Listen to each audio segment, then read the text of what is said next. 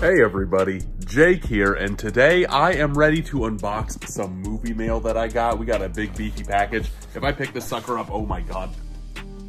Top package almost fell. This is probably 5 pounds worth of movies, 10 pounds worth of movies. I don't know, I've got big muscles. I don't know how much it weighs, but it's a lot. So let's waste no more time and start opening up this big sucker. If you're not following me, give me a like, follow, subscribe. My hair's doing a whole bunch of fun wavy things. Let's not look at that anymore. Let's look at the package, shall we? This big sucker is from Umbrella Entertainment, so let's give it a nice little cut. Let's pop her open, see what's inside. Come on. And now I realize why this package weighed so much. Look at the beefy box sets that are coming out this month from Umbrella Entertainment. There are some awesome titles to choose from. There are even some collectibles with one of them. Let's waste no more time and start with Bully.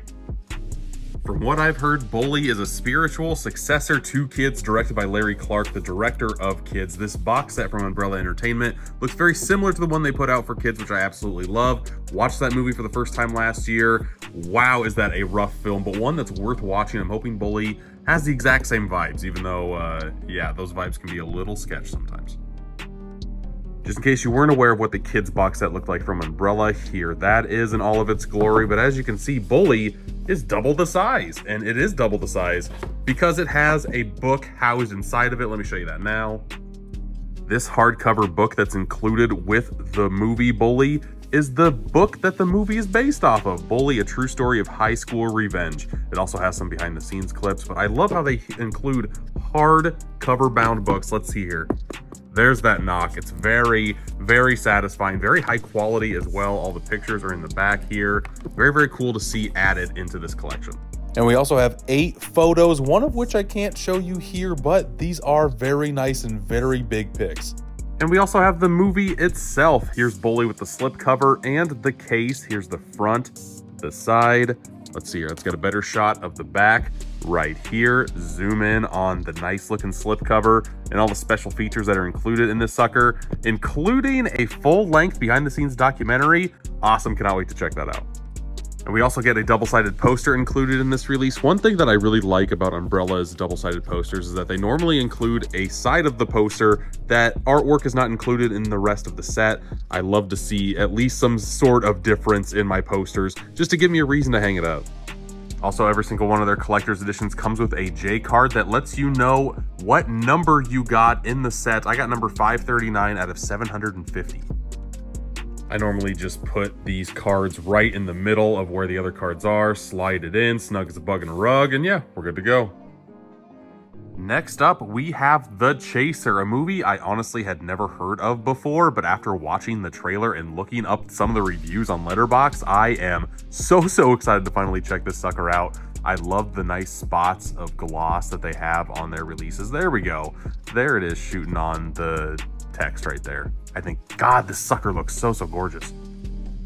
Now here is a shot of the slipcover and case itself. This movie is about a detective who catches the killer but has 12 hours to find the victim that the killer has already kind of set up before that person dies. Man, that sounds so intriguing. Here's the poster artwork that we get from The Chaser. Here's the original poster artwork. And then on the flip side, we have, again, more imagery that is not anywhere else on this release. Love to see it. It comes with an 88-page bound book that has an essay about the movie in South Korea, serial killer, some artwork, an interview with the director. Very cool stuff. And we have 8 more lobby cards to show off. All these collector's editions have some very cool cards, and like I said before, they are oversized. Fit really good in my meaty mitts, if you know what I am saying. Man, these are good looking cards. And here is the J card just to show you how many pieces are in the collection. Out of 500 pieces, I got number 165. And you can also see that this is Region B. I have played multiple films from Umbrella on my Region A player, have not had an issue yet having one not play. Next up, we have the movie Them. I have not heard of this movie before, if I'm being honest. Came out in 2005. I just got done watching the trailer on this thing, and boy howdy, I'm very excited to give it a watch. This looks like it's from the 1970s from this cover, but it's lean, mean, and will leave your underpants anything but clean. I love how they put that on the box here. Here's what the box looks like with all of its innards showing. Here is the gorgeous looking slipcover and the very simplistic looking poster artwork they put on the case itself. One thing I love about this movie, it's 74 minutes long. I love short, tight run times. You'll never feel safe at home again. This seems right up my alley. Cannot wait to finally check it out. I love how they decided to make the poster horizontal with this one to make it stand out a little bit. Here is one side, and of course I flipped it the other way. I caught it like a boss. Look at that. And here is the nice, simplistic, classic horror looking red poster on the flop side. This also comes with a 48-page booklet, including an essay on anatomy and hoodie horror, and they show a whole bunch of movies that I absolutely love. Let's see if I can thumb through a couple of them. We got Lord of the Flies, we got Attack the Block, we got Harry Brown. That's what I like about all of these umbrella books. They usually have an essay in here that I really want to read. The main thing that I like about this group of lobby cards is that they're all black and white. The movie is not black and white, but they decided to kind of shoot this and portray this like an old school horror movie, and that makes me even more excited to finally go and check this out. Have you seen this movie? Let me know what you think if you have. And it looks like on the J card this time there were 400 of these collector's editions made, and I got number 31. So all the movies that I've shown off are absolutely gorgeous, but I think I might have saved the best for last with Dead End Drive-In. Imagine Mad Max taking place within a drive-in theater, and that is kind of what you have in store for this movie. Getting in was easy, getting out is hell on wheels. We got some goodies in here, both in the digital form on disc, but we also have a nice packet of physical goodies as well. This is what Umbrella does better than any other boutique label right now. It also comes with a t-shirt. Let's waste no more time. Let's show you the physical goodies first. First, this release comes with a soundtrack, music composed by Frank Strangio, Dead End Drive-In. Love to see extra goodies within my physical media releases. They've done this with a couple other releases as well. It actually comes with an air freshener you can put, make your movie collection smell good, make your car smell good, whatever. I don't know what a Dead End Drive-In's gonna smell like, but I can't wait to find out. In fact, let's rip it open now. All right, here it is, out of its packaging. Time to give it a little whiff.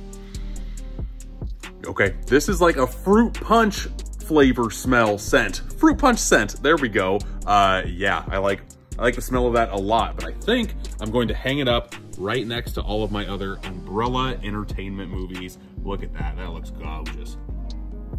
We also have a very, very nice looking keychain of the Star Drive-In. On the back side, it says Dead End Drive-In. Very, very cool piece. We also have a couple of bumper stickers to put on your car to have fun at the drive-in with. If the van is rocking, don't bother knocking, and I lost it at the Star Drive-In. And last but certainly not least, it comes with a t-shirt. Here's what the front looks like. And on the back at the very top, it says Dead End Drive-In.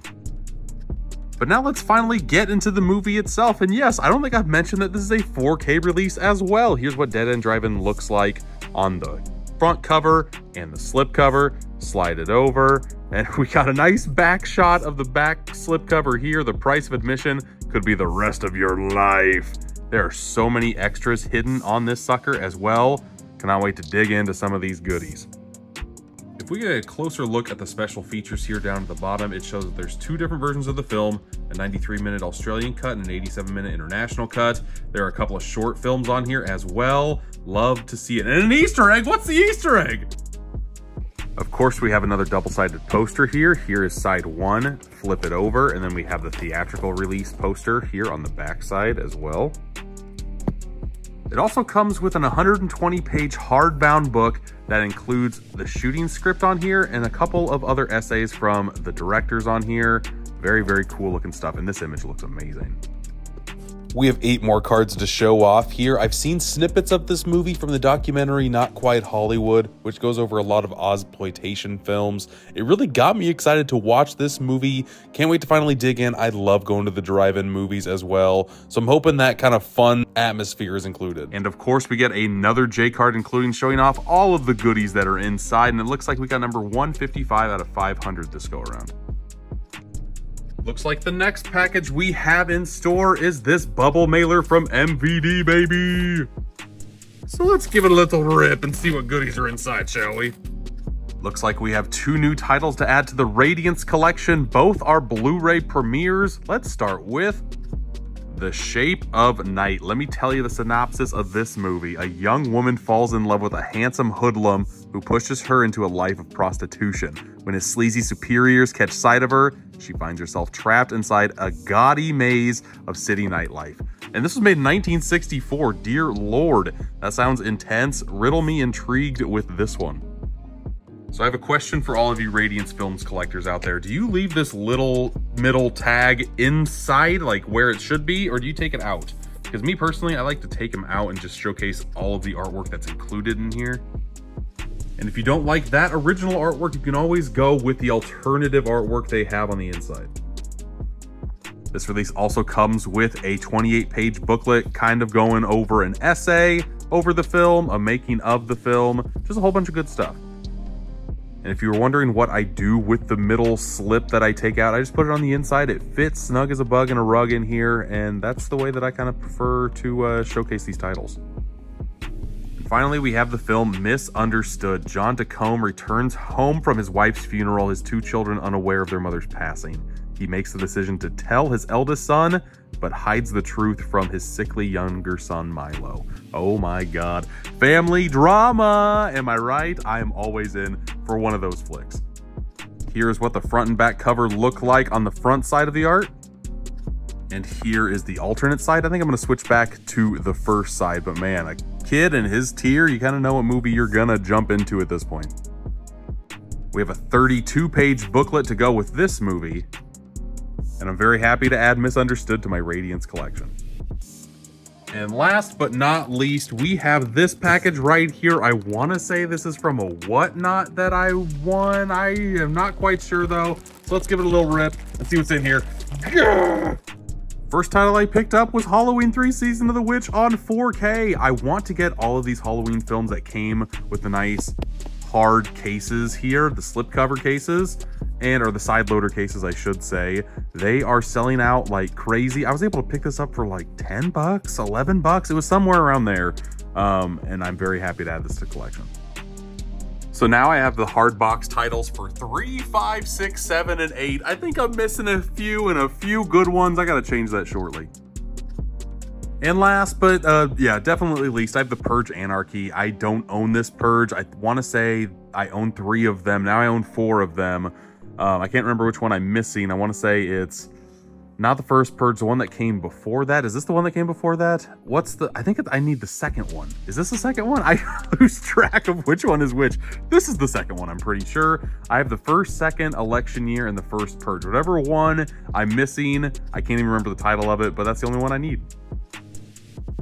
Well, thank you everybody for watching until the very end. If you like me showing off my new additions this way, let me know in the comments, because I don't know if I'm going to stick with this long form or if I should just go back to the way that I've done it, tried and true, that fun jazz. I just thought, especially with the umbrella ones, Umbrella, Radiance, I like to break down all the goodies that are inside, because sometimes I go over those pretty fast and I don't know if everybody catches them. So if you like this format, let me know. If you don't, let me know. I'm always trying to grow and evolve the channel the way that you guys like. And on that point, if you want to give me a like, a subscribe, all that fun YouTube stuff, I'd greatly much appreciate it. And until next time, I got a stack of movies, so I can't use my hands, but I'll see ya.